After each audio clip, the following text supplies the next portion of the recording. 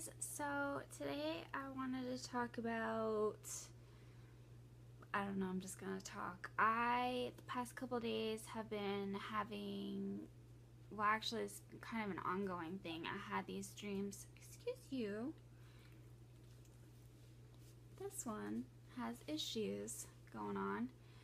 I've been having dreams about, one of them, I was walking around and people couldn't see me. They weren't recognizing that I was there, and this was happening in my life and then also on the internet, and I couldn't understand how to get through to people. And then this other time it was this fight, and people were making a bunch of decisions without asking me how I felt about it, and I was screaming at my dad, but I could only get about 2 sentences out that didn't really get my point across, and then I lost my voice. And I had talked to my mom about it, and then we ended up getting into like a huge conversation about just things that you talk about on a daily basis.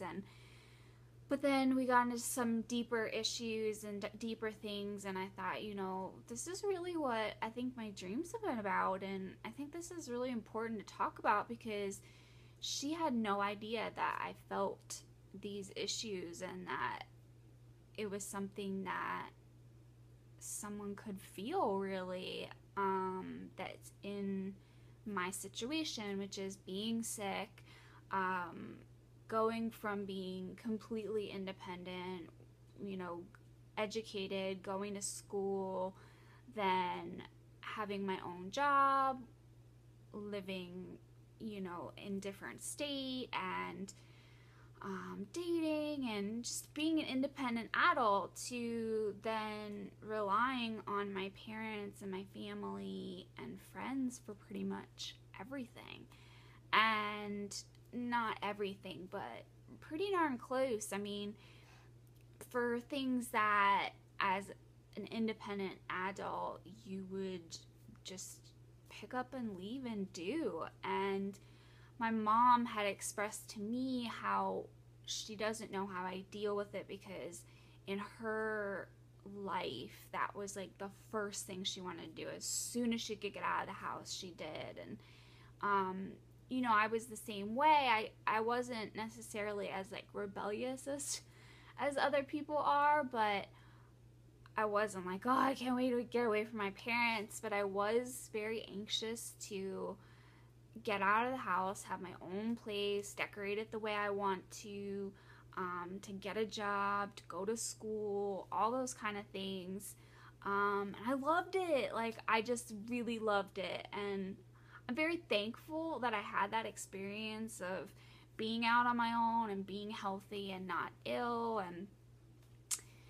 But on the other hand, it does give me this sharp contrast of being at home. And I think that a lot of sick people, it creates a lot of conflict in relationships, especially close relationships like friends, and especially family, or even a relationship, is that you are so dependent on other people. I mean, I expressed to my mom that, if they just decided one day to just pick up and leave and move to a different state, and I wouldn't have a say in it. I would just have to pick up and move to another state, whether it made me happy or sad or mad. And of course, that's not how we do things in our family, but I know a lot of people that would be the case. Or if my parents just decided this is too much for them to handle, and as they're getting older and older, it is something that really scares me, that I would potentially be on my own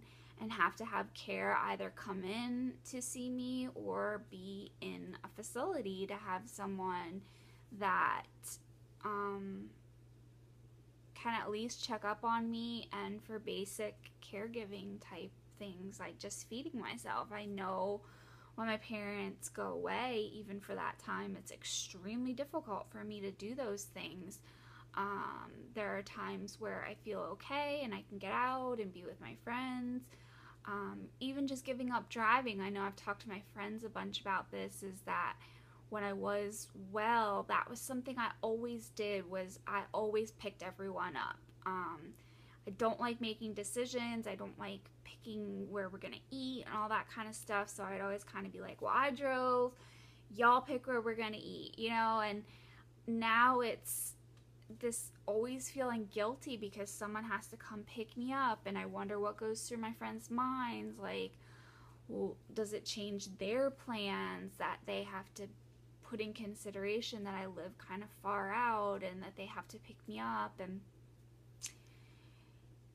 it's tough because it's something that we can't control, and there are a lot of things in life we can't control, but this is one of those things that kind of culture and society tells us that they most definitely should be something that we can control, and that if you can't, then you are less than, and not like less than heart or less than 3. Like, it's not a heart, it's not a good situation. And we deal with feeling less than, I think, a lot of us internally. We put a lot of pressure on ourselves and a lot of guilt we carry around, and it's a lot of pressure, and then we feel it from other individuals in society, and then to add to it the people that are there to support us and to care for us, and to then feel that stripped away as well is pretty devastating to the psyche and who we are. I mean, it's the first question people ask you when they're trying to get to know you, is, besides how are you and what's your name, is what do you do? And instead of what it should be is, be a kind person, I'm honest, I'm brave, I'm a hard worker, I'm a good friend, I'm a good listener, all those things. It's, what is your job? What do you do in this world? And when you can't fit into that kind of box that needs to be checked by people, it becomes very uncomfortable. And so we then approach relationships and getting to know people as a very anxious situation, because it's like, what am I bringing to the plate? I can't even say what I do for a living, and how do I answer that question? I remember that was a huge thing for me for the longest time, is how do I answer that question? And I volunteered a bunch, and so that made me feel great because I could answer that question. And that's not the reason you should be volunteering. I volunteered so I could say to people, like, what do you do? Well, I volunteer my time. But then it still was a bit confusing. Like, well, what do you do for money? And questions that people don't want to necessarily ask, but then kind of they just put you off in this category of, this person's not being upfront with me and open and authentic and genuine as a person. And I know for me, it's a huge obstacle in dating, because as a female in this time period, it's very negative for, I feel, the man to be the sole provider. And that was always something that I wanted to be able to do for myself, but then added income together would be wonderful. But because I can't do that, men are particularly leery about that situation. Like, well, what are you bringing to the table?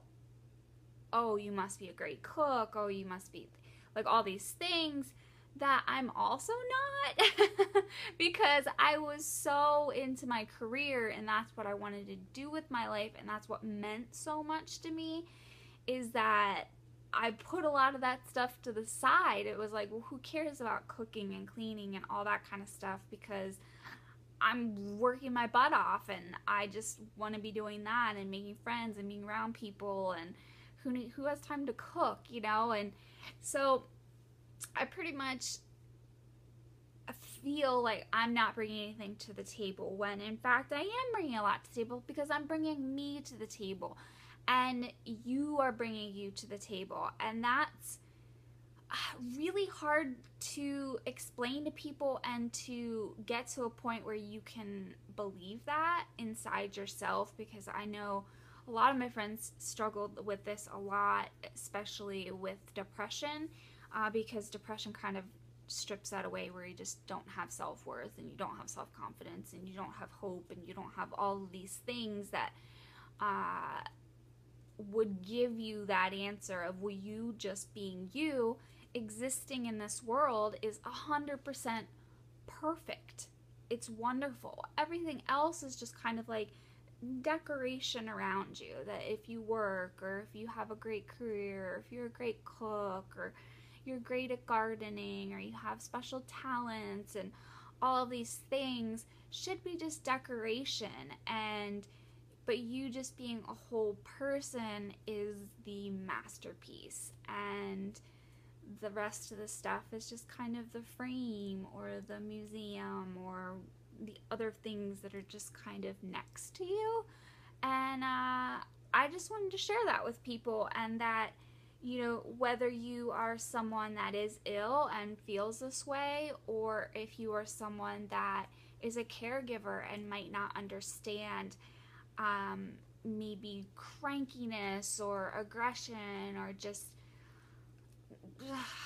that feeling, it's not necessarily you. It's just that you have a bunch of people making a bunch of decisions around you, and it can be petrifying. It can really hold you in place and make you not want to do anything, and isolate, and not really talk about what's going on in your mind. And I don't know, it's just something that really can stagnate you and just make you want to just give up on everything, because you feel like it's the flipped situation where I can't do anything, therefore my frame is empty and I have nothing to show and nothing to give because I am sick, and I can't even make decisions in my life because somebody else supports me, or the government supports me, or I have to get a ride to work, or whatever it is for you, for your journey. I just wanted to share that thought, because you might not even know you're going through that experience, and that might be what is stagnating you, or making you feel less than or worthless, or just maybe an emotion that you don't even quite understand. And I think that's what kind of my dreams were kind of bringing forth again, because this is an issue I've struggled with a lot, is that I really was terrified, because I am at the will of other people, and if my friends decide, well, we're not going to pick you up anymore, I don't have those friendships in the same capacity that I did before, and that really scares me, because that's something I really love and enjoy, is seeing my friends. And if my parents decided to leave, I would be away from a bunch of churches that I trust and have faith in and love, and many people that I love and who support me and are always there for me, and I would have no say in it. I really wouldn't. I mean, it would have to be drastic measures for me to be able to stay where I am and things like that. And so it might be something to think about, or if you've experienced this or gone through this, or had similar experiences, I would love for you guys to comment down below and let me know. I love hearing about you guys. If it's not something you've experienced, just tell me how you're doing. I read every comment and I try to get back to you guys as quickly as possible. And I hope you guys are having a pain-free, stress-free day. And as always, I will talk to you guys soon. X double O.